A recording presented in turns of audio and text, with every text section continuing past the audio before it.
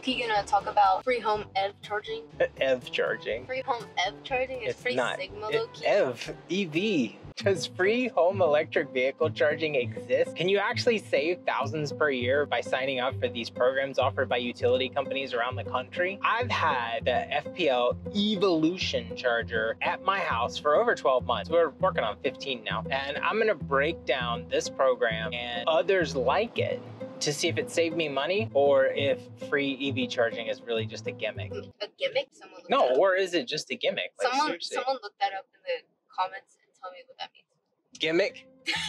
Shane, I've got a crazy story on this install that could have seriously injured someone in my family. So we're gonna dive into that in just a little bit. But first, I've looked at several different EV charging solutions. I've done reviews on different types of chargers, and I'm gonna show you exactly how many miles you have to drive to make the program worth the investment. If you don't live in Florida, there's several utility companies across the country that offer different incentives and levels of free charging. Unfortunately, each one is different. They all carry their own advantages or disadvantages. Some of the companies like California PG&E, Southern California Edison, San Diego Gas and Electric offer sub-metering, which is primarily what we're talking about here. They offer sub-metering to get low-cost charging. Obviously, this kind of thing changes all the time, so you're gonna need to check with your local provider to see what they offer, but I'll go ahead and put something up that kind of summarizes the research that I've done on free charging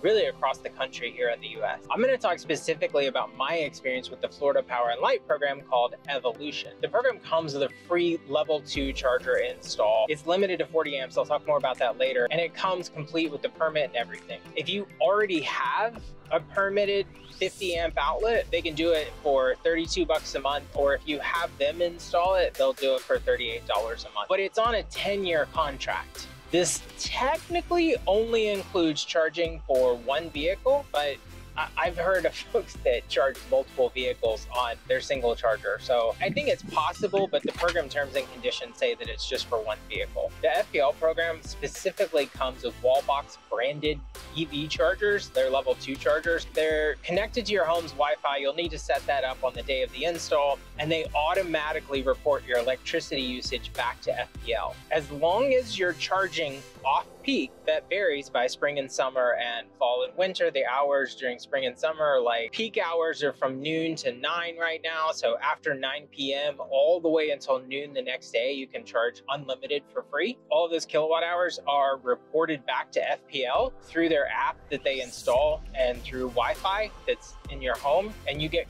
credit for all of that energy use on your FPL bill every month. But that ensures that as long as you're not charging on peak hours, you're gonna get the free charging at either 32 bucks or 38 bucks a month. Also, after 10 years, the charger's yours to keep.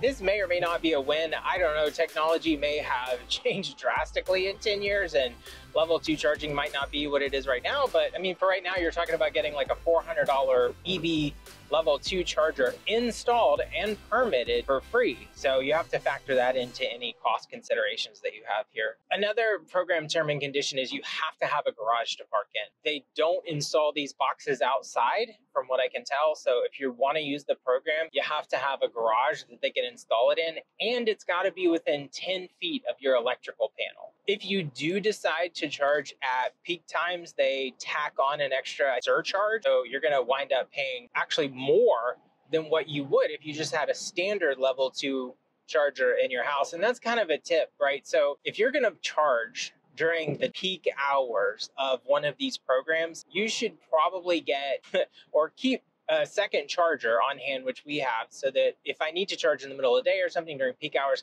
I don't want to pay that surcharge. I can just plug in my other level 2 charger and actually use that without having to pay a surcharge on top of it. And then one last consideration, the termination fee is 800 bucks. It's prorated over the life of the program.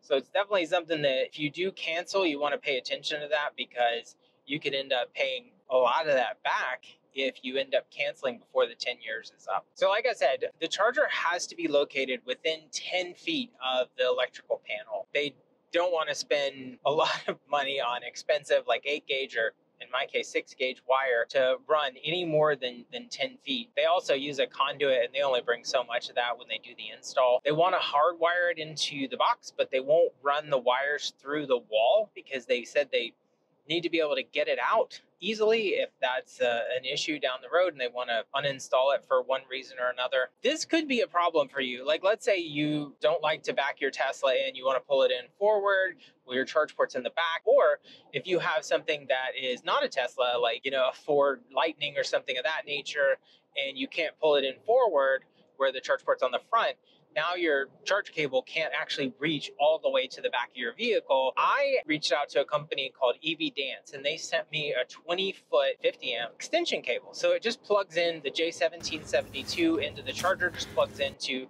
the end of the FPL Evolution charger, and it gives me like an extra basically 25 feet. So I can charge vehicles outside of the house, outside of the garage. I can charge vehicles that are parked in the wrong way into the garage, like where the port is on the other side, and something that I couldn't typically reach with the FPL Evolution cable. They have tons of other electric EV chargers, level 1, level 2 chargers, all kinds of stuff. So if that's something that you're interested in, I have a 20% off code. I'm going to link to that down in the description below. You can use that code to get 20% off anything in their store, including this really snazzy 20-foot cable that's actually come in really handy for me. Definitely something you want to check out for them. Like I was saying, my install did not go as smoothly as one would anticipate. The permit was handled by a company out of Michigan, and another contractor actually did the install for me. First off, it took 2 months from permitting all the way through the installation process. It took forever. The permit process had me go find a notary so that I could get documents signed. I had to send them pictures. I mean, like several rounds of pictures. I had to do all the legwork for the install, draw out diagrams and all that kind of stuff. Literally, this company only submitted the permit application on my behalf. And I feel like after all that legwork, I probably could have just gone down and done it myself. Honestly, it took a long time to get all those things together and the back and forth with those guys. And then we finally got it scheduled. We had it scheduled in December. When the crew finally showed up, they didn't have the right tools. It seemed like the first day on the job for some of those guys. And then they didn't have the correct wire size, and they didn't have the proper breaker size for it either. They didn't have the right breaker for my panel, which is odd because I sent them all the pictures and everything beforehand. They actually borrowed my drill bit because they didn't have the right drill bit to do what they were trying to do. They tore up the chuck on my drill. I mean, to the point where I had to replace it because they ground it down to a nub where it was completely unusable. It was a keyless chuck on a cordless drill. They tore the whole thing up. But here's the kicker. While trying to drill into the side of the electrical panel from outside the sheetrock in the garage, they drilled straight through my interior wall while my daughter was sitting in her bed. It was literally inches from her head and into her wall while she was surfing Instagram or whatever it was that she was doing. Thankfully, she was okay, but not exactly what you want happening during an install. We ended up having to patch the hole, sand it down, patch it again, paint it, go through the whole process. It was extremely laborious. I also told you I was going to talk about the charge speed a little bit and 48 amps versus 40. Now you have to have a hardwired box in order to get 48 amps. And they were going to install 8-gauge wiring. Well, according to the NEC, you're limited to a 55 amp breaker on an 8-gauge wire. And that's simply not big enough for me because a breaker has to be sized at 125% of the continuous load and 100% of a non-continuous load, and electric vehicle chargers are probably considered a continuous load given that you're going for 4, 5, 6, 7, 8 hours. With 48 amp charging versus 40 amp charging, I can actually charge 20% faster than what I would have been able to charge on the smaller breaker. I asked them to install 6-gauge wire, and after all the hassle that we had, including drilling through the wall, I think they just felt like that was something they should do, and they did. They put in 6-gauge wire for me, so I am able to charge at a full 48 amps. I should also throw in there that when I was checking the wire size, the ground wire just came off of the conductor, and I ended up having to put it back on again. Incentives?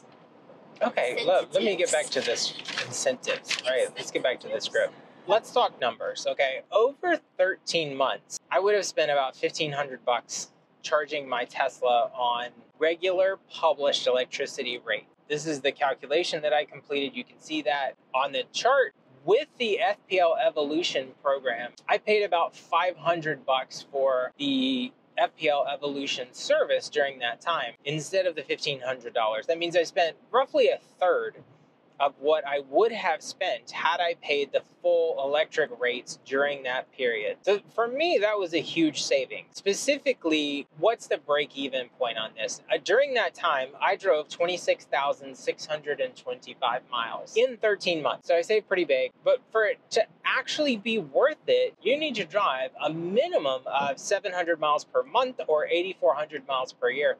Now, I think the mileage average is 10 to 12,000 miles per year. So I think pretty reasonably, you could expect to come in under that threshold. If you drive more than 8,400 miles per year, you are definitely going to save money. If you drive less, you're technically losing money, but you really have to consider the free $500 charger and the install cost that you didn't have to pay for and the permitting and all that kind of stuff, because otherwise you would have had to pay for those things. So let me know in the comments. Is this something that you would sign up for? Is this something that you're interested in? I think it's a valuable program. I know that there's a break-even point that you need to get to for it. Don't forget to subscribe for more EV type stuff, EV breakdown. I've reviewed a lot of EV chargers over the years and really love focusing in on batteries and EV type stuff. Thanks for watching.